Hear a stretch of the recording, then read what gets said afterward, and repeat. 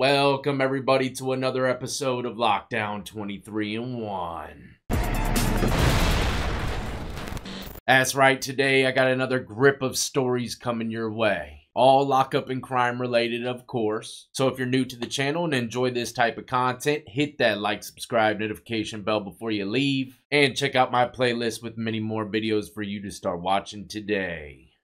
Now, the first story I remember hearing about this individual, it made nationwide news for the most part. But the title of this article is Natalee Holloway's Killer, Jordan Vandersloot, jumped by 2 inmates in a Peru prison beatdown. Oh man, these titles, they get juicier every day. But it says Jordan Vandersloot, the Dutch national who brutally killed Alabama 18-year-old Natalee Holloway during her class trip to Aruba as a high school senior in 2005. Has been pummeled in a remote Peruvian prison. That's a mouthful of words right there. Pummeled in a Peruvian prison. You could put that on a t-shirt, make millies. The 36-year-old murderer is locked up in Peru for the 2010 death of Stephanie Flores, the daughter of a Peruvian business magnate, whom he killed in her father's casino 5 years to the day after Holloway's murder. Look, I got 4 daughters, and if I owned a casino and found out that one of my daughters was killed in it, man, you know, that would definitely shell-shock me. It goes on to say that the motive of the attack is unclear, but 2 inmates jumped him in a prison common area before guards stepped in. Medics reportedly treated him for his cuts and bruises and sent him right back to general population. Peru ain't got none of those side pockets, man. You mess up, they just put you in a deeper, darker part of GP. You know, but for it being a prison in Peru, at least they stopped the attack. You wouldn't think any of that be going down. If he was in Alabama, Louisiana, Mississippi, any of those type of prisons, man, he would have been as good as gone. Nobody would have been there to stop nothing.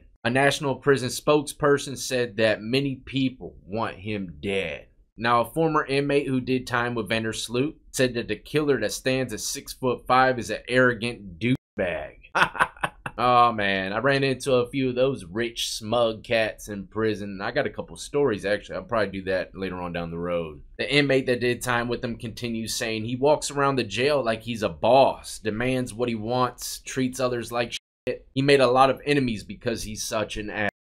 Vandersloot is serving time in Peru's mountaintop Chalapalca prison. Hopefully I pronounced that one right. Vandersloot finally admitted in October to killing Holloway with a center block in an Aruba beach as part of the extortion and fraud case, in which he tried to shake down the victim's mother for 250 G's. This guy definitely should have gotten a death penalty somewhere in one of these countries or states. It says in the international plea deal, he's serving his sentence on the U.S. charges for extorting Holloway's mother in Peru. This is a picture of Mr. Vandersloot at the mountaintop Peru prison. It says it gets below freezing every single night. And that coat definitely backs up what they're saying in the article. Looks like he just got done building an igloo. But this picture is of him being extradited to Alabama for the extortion charges on Holloway's mother. And wouldn't it be something if he survives all this time in a Peru prison, but as soon as he steps foot into Bama jank, gets got instantly, right? That really put into perspective how violent U.S. prisons can be. At the same time, he's just going to court, so he's probably only going to be over there in Alabama for a few months at most, if I were to guess. And also, if I were to guess, they're probably going to keep him in a cell all by himself.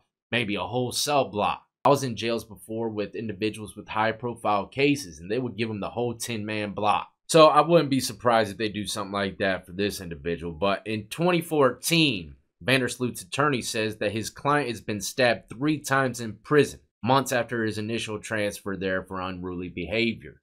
Now, the next story, I'm not going to go into high depth and detail on it. I already made a video dedicated solely to it. The 6 former Mississippi law enforcement officers, which went by the name of Goon Squad, were sentenced to decades in prison. I told y'all how much one of the individuals got sentenced to. Well, all of them got sentenced now. After pleading guilty to a long list of state and federal charges for torturing and abusing 2 black men, Rankin County Circuit Judge Steve Ratcliffe gave the men state sentences that were shorter than the amount of time in federal prison that they had already received. But this is the amount of time that each officer got. Brett McAlpin got 20 years. Joshua Hartfield got 15 years. Christian Delman got 25 years. Hunter Edwards was sentenced to 45 years. Also, Jeffrey Middleton and Daniel Opdyke were sentenced to 20 years each. But keep in mind, all those sentences were shorter than what they got from the feds. But it goes on to say that the state sentences that came down Wednesday were ordered to run concurrently, which is what you do want to hear in the courtroom. If he said consecutive, then they all would have had to do all those 20, 40, 30 years in the federal prison system, get out, and then go to the state to do all their other 30, 40, 50 years. It would have been a life sentence. And in this situation, I definitely feel as though it should have been ran consecutive. Like I said, I'm not going to go into details again on this story, but what they did to these two individuals, let's just say if I were to see that whole scene played out in a movie, I'd say, man, this is a bunch of malarkey, man. It would never happen in real life, right? But it definitely did. And what makes it even scarier is that they were all law enforcement officers. And that just makes me wonder how many more are out there doing these type of despicable activities. But these guys, honestly, if they make it out of prison alive, I'd be completely surprised. I would have lost all my money on that bet. Now for the next story, I know there's legions of fans of this individual, but honestly, I ain't heard not one lick of his music. And probably never will, because I can't stand country. Unless it's like some hillbilly music, you know, heel clicker stuff. The title of this article is Morgan Wallen could face 6 years in prison. But there's a very remote chance he will, says legal expert. Yeah, if I were to bet all my pesos on this one, this guy ain't even gonna get probation. But it says a criminal defense attorney, David Rabin, says he doesn't see Wallen going to jail for 2 years, but notes he may receive some sort of sentence to send a message. It says when Morgan Wallen allegedly threw a chair off the roof of Chief's Bar in Nashville on the night of April 7th, the chair landed on the ground near 2 police officers. Because of that, and because of the caliber of Wallen's country music fame, his situation becomes a bit more complicated than an average offender. Now, why is that? What makes him so much more special than I? I don't care if he can sing a good old country tune or not. But Wallen, 30 years old, was arrested and charged with 3 counts of reckless endangerment, which are Class E felonies. Also a disorderly conduct, which is just a dusty misdemeanor. If I were to guess, just by, doing stories like this all the time, those felony charges are going to be dropped and he'll probably get found guilty, if anything, for the misdemeanor. Which, if it was me in his shoes, everything be flipped. Misdemeanor dropped, found guilty for the 2 felonies. That's how it goes for the average folk. But the felony charges could carry 1 to 2 years in prison per count, as well as probation. Nashville-based criminal defense attorney and legal expert David Rabin says that while Wallen could technically face up to 6 years in prison because of the 3 counts, the chances of him being sentenced to the maximum and serving all those sentences consecutively are very remote. And I agree, I don't know anything about his past criminal background, but if he has nothing, then yeah, they're gonna definitely give him a slap on the wrist. No maximum time whatsoever. Look at Morgan Wallen's mugshot. I can't help but to think, throw him a little cowboy hat and a ciggy, he'd be a perfect Marlboro man. But it says still, because the incident involved police officers, he may face a harsher sanction. That chair could have fallen on him and they could have been killed. Well, if was a fifth, we'd all be drunk. But that's the bulk of this individual. I'll keep y'all updated with this case if he happens to see a little bit of the old D block. But I'll bet my house on it. He ain't even gonna have to do no community service. Probably just throw a couple concerts for free for the officers. I'm just playing, man. I'm just playing. Y'all know I like to bring humor to a dark situation. And speaking of which, the next story is a dark one as well. Like I said, Brittany just alerted me on the phone and let me know this news, so this is gonna be the first time me reading it.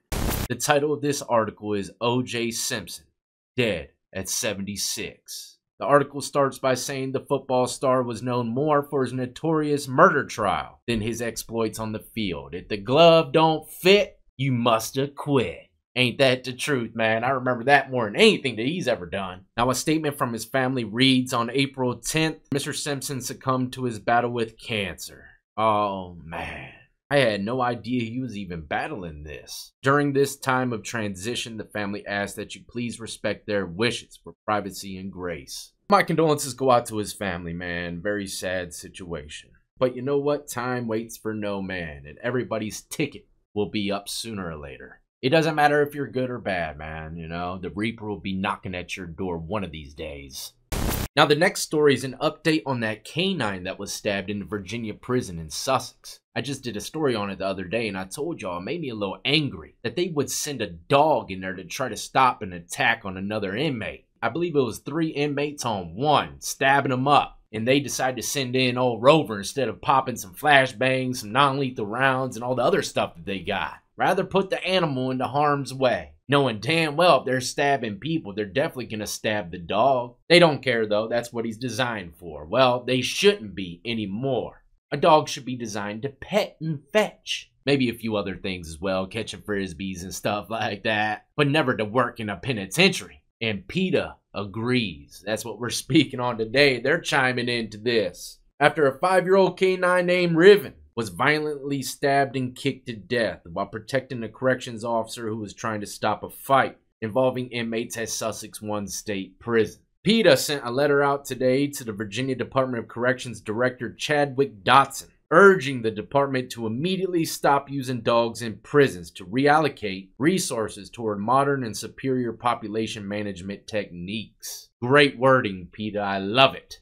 I understand them bringing in the canines during shakedowns with all the inmates separated from the pod or the housing unit. They bring in the dogs, let them sniff things out. But they should never be used to be sent in full force during a stabbing attack. But the article continues saying human officers knowingly accept the daily risks of their duties. But canines like Riven don't have any say in whether they're subjected to stressful or even life or death situations, says the senior vice president of PETA. PETA hopes that Riven's violent death serves as a wake-up call to the Virginia Department of Corrections and urges the agency to honor him by ending the use of canines in prison.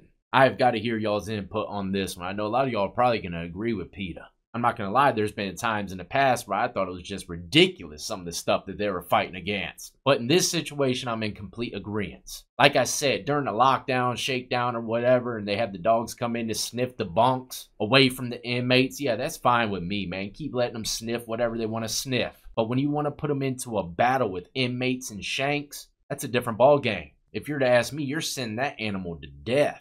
And like PETA said, they don't have no choice in the issue. I don't know, very sensitive topic, but, you know, I'm an animal lover to the core. I mean, I teach my kids all the time, don't hurt no bugs or anything unless you have to. Even if they're just annoying you, man, you know, try to make sure you shoo them off or get them out the house without killing them. And that's just insects. So just imagine how I look at dogs and everything else.